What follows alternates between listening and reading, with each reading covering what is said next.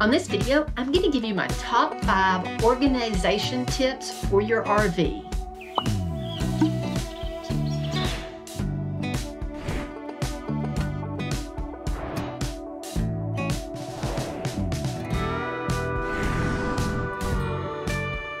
I want to do a video of if I had to tell somebody 5 things to do to keep their RV organized. These are the ones that I would tell you to do. This might be different for some people, but these are my top 5. I think that if you do these top 5 and don't do anything else, it will help your RV be more organized. So let's just go ahead and get into this video.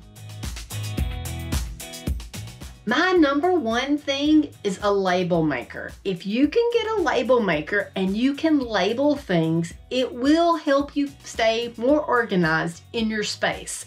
I feel a label maker is a huge organization must-have, because if you label things, even the people that don't put things up, a lot of times they'll put it up, they can visually see where that item goes.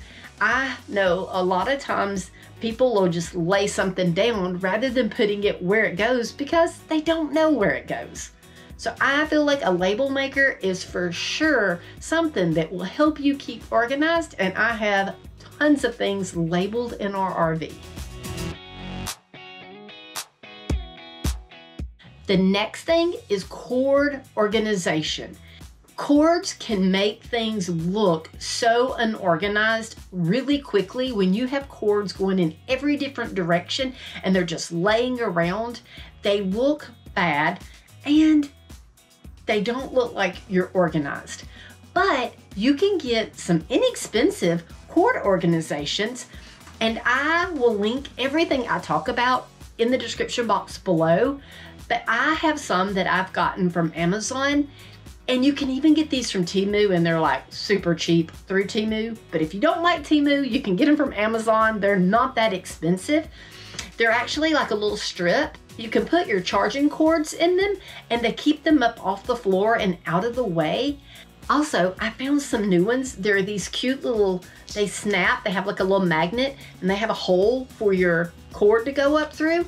So you can stick these on the wall. And then if you need to take the cord down for any reason, you can do that, and it's not attached to the wall forever. I just started using these because when I was researching this video, I wanted to find some new different ways to organize cords.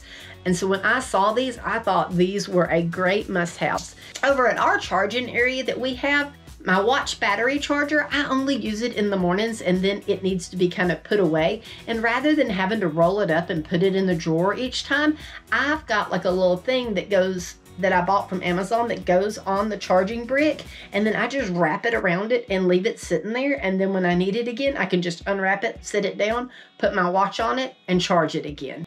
Now, when I'm talking cord organization, I'm not just talking about your chargers.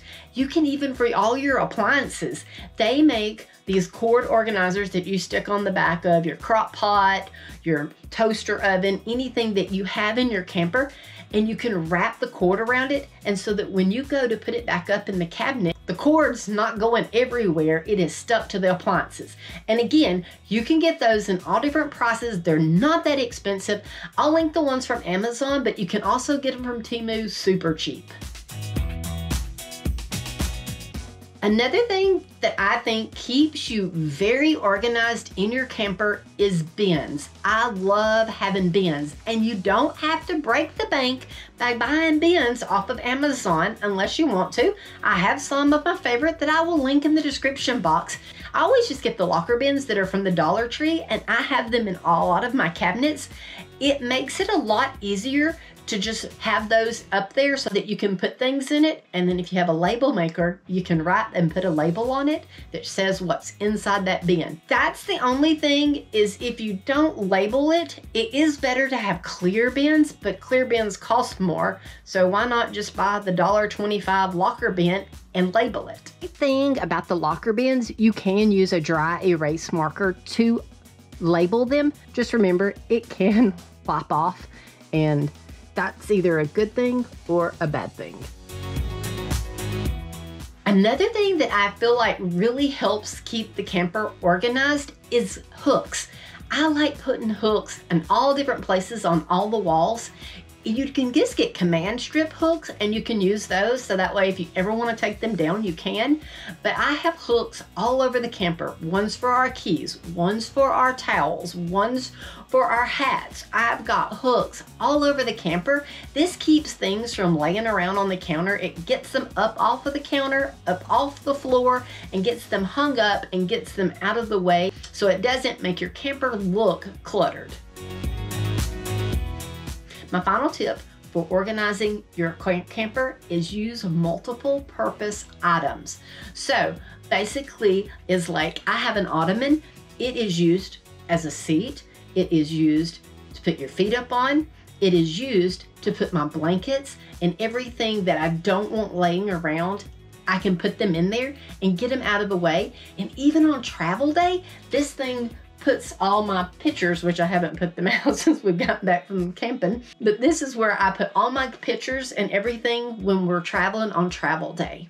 But anytime you can find a multi-purpose item, that way it does help you stay more organized because it makes you have less stuff. I'm so glad to be back. I'm gonna try to post a video every other week. I don't wanna try to do it every week because that gets overwhelming trying to come up with ideas. I have quite a few ideas of different videos over the next while, so I don't want to get burned out and run out of videos to make for you.